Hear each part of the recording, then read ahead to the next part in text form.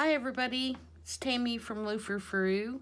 If you're looking for my regular video, this is not it. This video is simply to share and show some things that I'm going to be listing in my Etsy shop. I hope you'll hang around and see what I've got.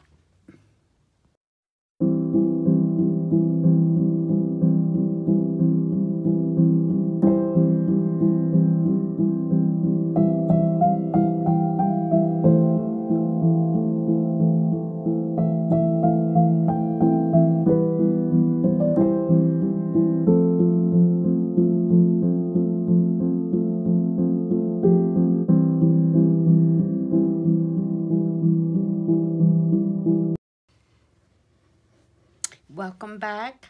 I hope everyone is having a wonderful weekend. I decided to do this in a separate video because I don't know how many of you list on Etsy, but you can only do 10 pictures. So I want to do a separate video because I have a couple of journal flip-throughs and things that I can't really show in 10 photos. And separately, I can post it on Etsy and them not have to watch the regular make video, and vice versa. If you guys aren't interested in this, then you can watch the make video if you want to. So I had a ton of leftover printables and Christmas items, and I was going to pack them up and put them away because I said, okay, it's getting too close to Christmas, and I didn't want to have a bunch of stock left over. And then I saw all this stuff, and I thought, okay, I'm going to do one more make. And so this really will be the last make for Christmas 2021. And what I did is I made some just little stuffed journal pockets that you guys can use in your journals, or give them as a gift, whatever, you know, you would like to do with them. They all basically have the same number of items and the same style, although the pictures and things may vary just a little bit. So I'm just going to pick one and kind of show you what's inside so you'll know what you'll be getting. And again, other than, you know, the images, everything is the same as far as the number of things you'll receive. And I have 6 of these available. So here is one. They are approximately 4 inches by 6 inches. And they're made out of just some leftover scrapbook paper that I have. It's a really pretty paper. And I altered between 3 different patterns. There's this pattern with the sleigh, and then there is, let me find one of the others so you can see it. This pattern that has snowflakes on it, and then that one's snowflakes, and then there's this pattern that has the deer, and I don't know if you can see that, but these all have just a little bit of glitter on them, so they're real cute papers. And if this piece is big on the back, then the sleigh piece is the small piece on the front, and vice versa on the sleigh pieces, which you can't see a lot of them, but for this one, for example, has the deer on the bottom. So that's that. And then they've all been embellished on the pocket. There is a pocket. I did not finish them on the back, although some of them do have finished back piece scrapbook paper. But I figured they'd be glued down, so I didn't bother to finish the back. So in each one of these, you're going to get one of these cards that has a little metal disc on it that says something Christmassy. This one says Holly Jolly. You're going to get some sort of printable that looks similar to this. Like I said, the image won't be the same. You're going to get these little button cards that have a handmade button and a December calendar with the 25th circled. And these are all made the same. This pattern will differ. And then you're going to get one of Lorna's awesome vintage Christmas photos. Each one has one of those, and on those is a tiny paper clip with a snowflake and a little tag that says 25. And then you're going to get just some piece of Tim Holtz ephemera that looks like a card. All of them have one of these. You're going to get one of these little sentiments. You're going to get this little tag, double tag, has a tiny tag and a little bell, and it is just a coffee dyed little tag. You're going to get one of these 25 little cards. Whoops. And then you're going to get this tiny, tiny little tag that's been embellished with some kind of little sticker, vintage sticker. And these are actual vintage stickers. In this one you can see these are little velveteen little package stickers that are probably from the 50s or the 60s. And then I have another one that's a Santa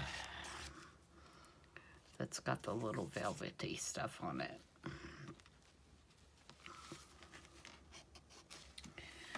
And then you're going to get some sort of little ticket, and you're going to get one of the definitions. And these are all from several different shops, and I will link those all below, because if I was to have to tell you right now off the top of my head, I cannot remember whose is what, but I will try to give the best location for all of these different little printables. I do know this is Lorna at Taylormadejournals. Several of these are artsology. There's oh, I can't even see. I'm trying to think of them, and I can't even think of them off the top of my head. But I will put their links in the description box. So those are those, and that kind of cleans out some of my stuff and makes a cute little, like I said, something that you can use in your own journal or that you can give as a gift. And there are 6 of them. Okay, and then I have 2 journals completed, and they are both tea in size.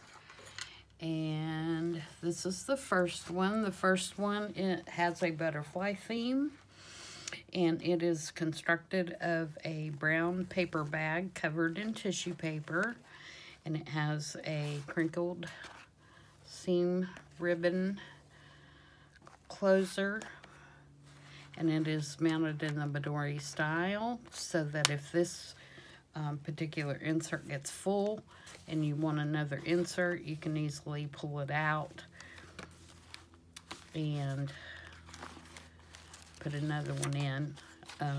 It just has, if I can get to the center here, it's just on elastic, so you would just pull this out, and you could easily replace the interior. And then you just slide it back in there. So your cover is very reusable.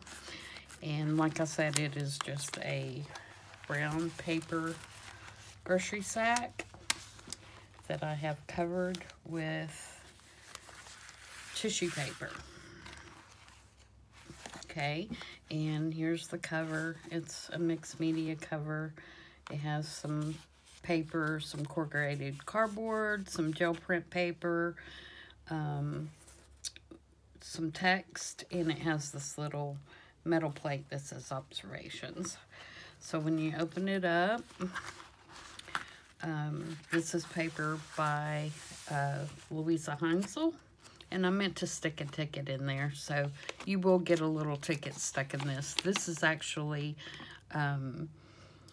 a vintage little cardboard piece that was used to divide out watch pieces, and it's a really cool, it makes a really cool little small pocket. And here we have a pocket and a big fill notes card that's been backed. Plenty of journaling space on that one. And these particular images are just a part of a butterfly book that I have. And here's our little paper bag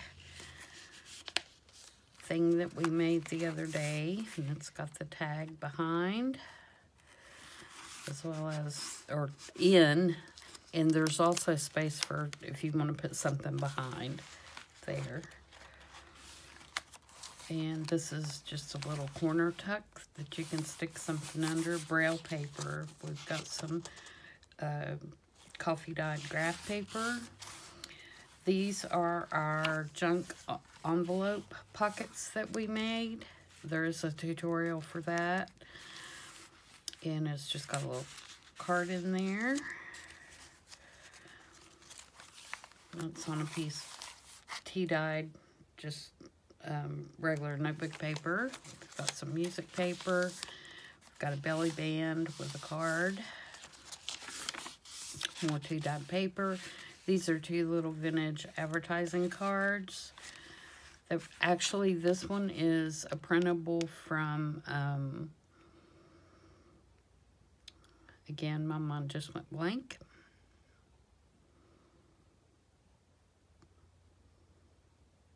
I'll put it in the description box.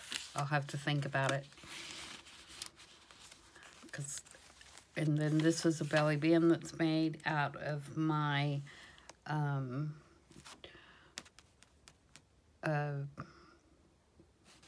you know, I don't know why I'm searching for my words today. I was up till really early this morning finishing these, so that's probably one. Masterboard. Excuse me, masterboard. And just a little cluster here and a little well-tailed tab.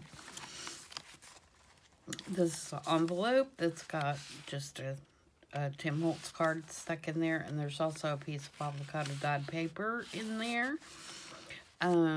This is, I have the original one of these, but this is not my original. This is from Digital Collage Club, and that's who did that other one as well. It's just another little journaling space, and this is one of our corner tucks. There is a video on that as well. And this is another Digital Collage Club. Oh my goodness. We're hung. We got over anxious. Sticking our stuff in here. There we go. Cute, cute little vintage butterfly printables she's got. And tea-dyed paper, of course. And this is one of our little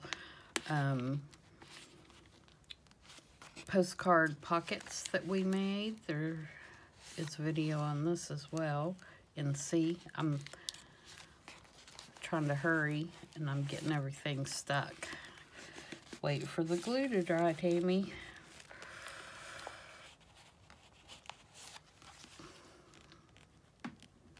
Let's see if I can get that unstuck real quick.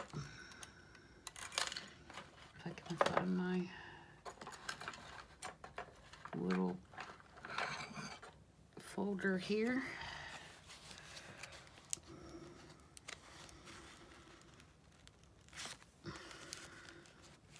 Oh, it's good in there, good. Don't want to tear my pocket up.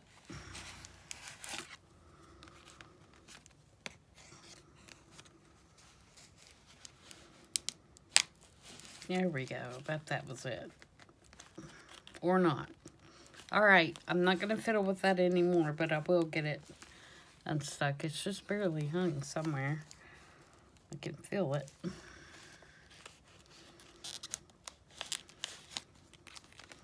There we go. I knew it. Okay, so it's just got a flower on the front and coffee dye paper on the back for journaling. It was stuck right in that very corner down there. And these postcards are from Rachel at Roxy Creations. They're awesome.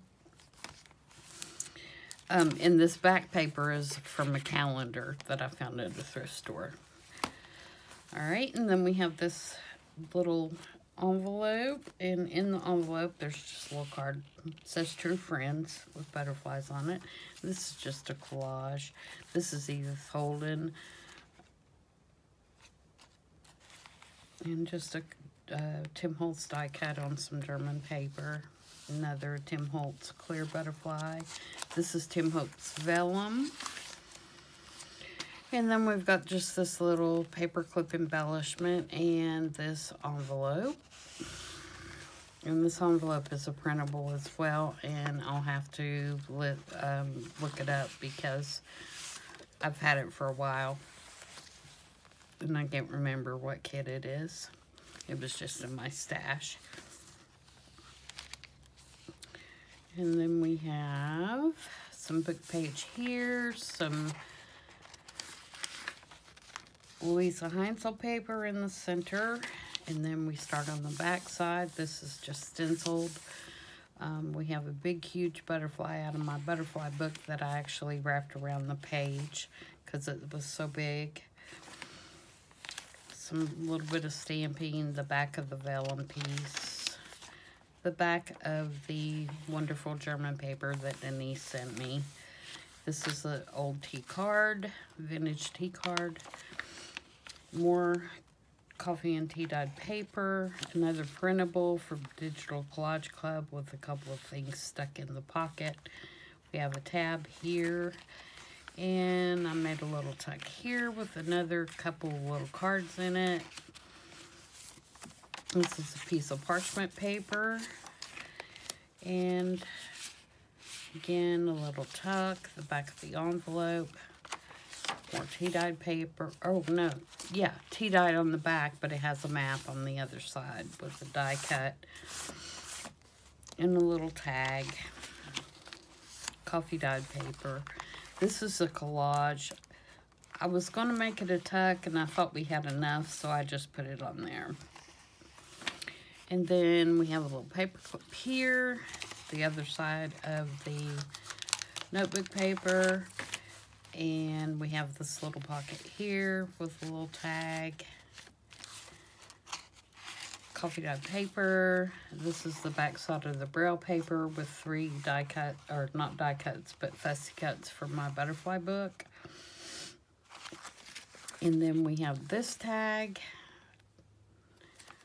on the back. And then there's the back of Louise's paper. And then I left a big pocket right here so the owner could stick whatever they wanted in there.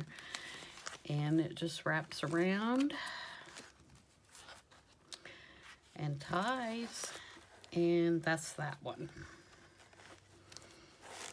So this will be listed as the TN size butterfly journal. Okay, and the other one that I have is birds. It's the same size, same principle. This one has Tim Holtz tissue paper on it. It's mounted the same. Everything's the same as the way that it's made, other than I left the paper bag on the inside because I like the colors better with this one to just leave it plain. So you can see it's just a grocery bag. It has this tissue paper on it, so it has a nice crunchy cover, but it's very sturdy as well. And again, you could take it out, put new insides in, and keep on going. Keep on trekking. This one starts off with a tag that I made several of these in a tutorial, so there is a video for those. And then you have this little tuck with this little check digital. And this is from our roll, scrap roll that we made on the calculator rolls, paper rolls. So there's a tutorial on how to do those. And then this is our paper bag.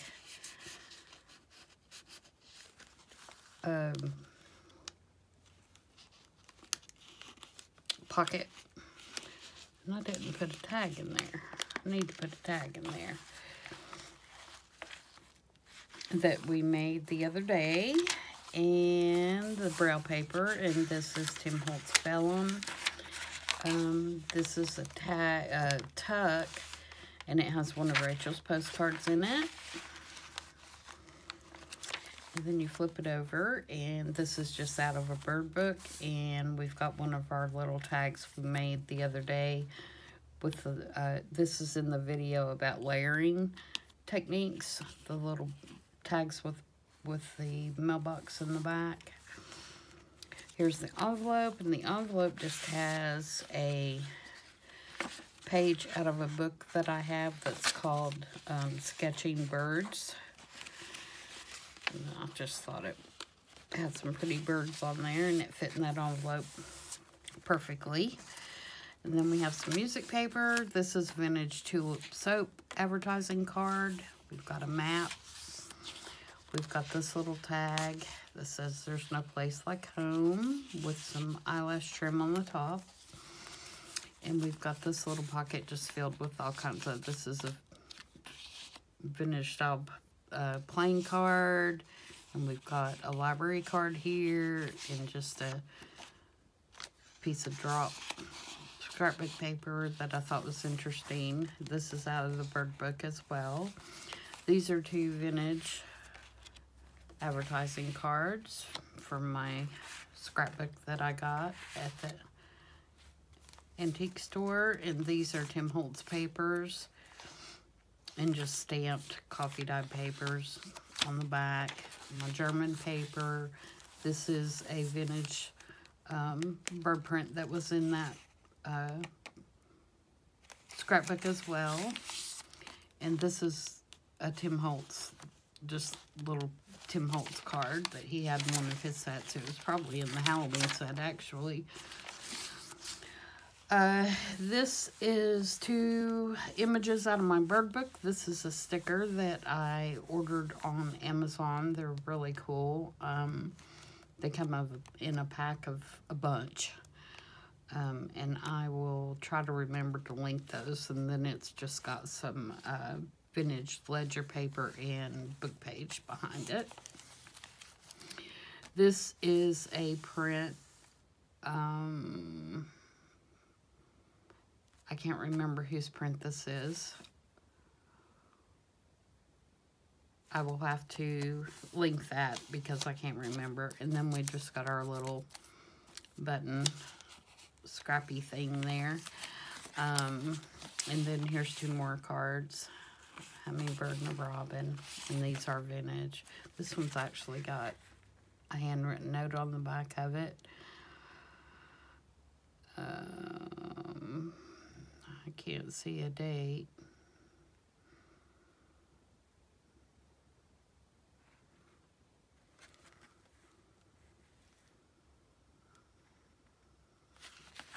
I don't see a date on it, but that's kind of cool that it's written on the back. This one doesn't have anything on the back. And then this is one of my Fussy cuts from the bird book. And this is another vintage advertising card and another one here. And this is a vintage image out of that book. And this is just a Fussy cut out of my bird book. And this is a little owl tag with the eyelash trim. That's a printable that's in that same set. with the other one. And this is the vintage one as well. It is signed on the back, but it does not have a date.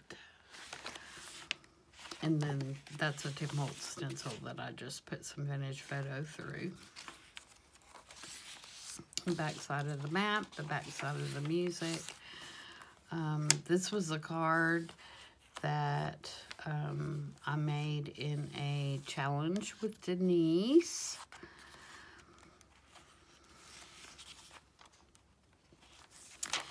And then we have this little pocket. This little pocket came in my Cora Create box.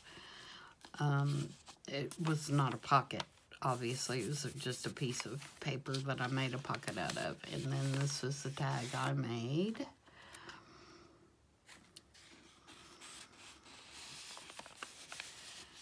And then the back side of the vellum piece, the back side of the braille piece, and then these are the little pockets we made out of the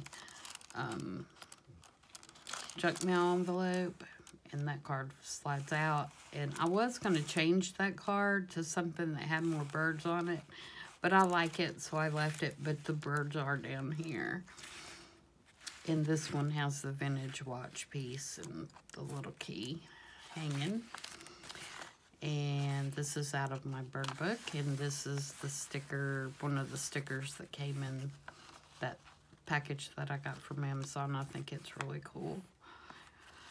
And then here's the back, and here's another vintage card, and this one says, "Bright as the flowers be thy Christmas." So it's a vintage Christmas card. You can see it's very old, and it's been glued in a scrapbook and then removed. And then this is printable. Oh, I can't remember who this one is either. Sorry about that, guys. I'll have to list them all.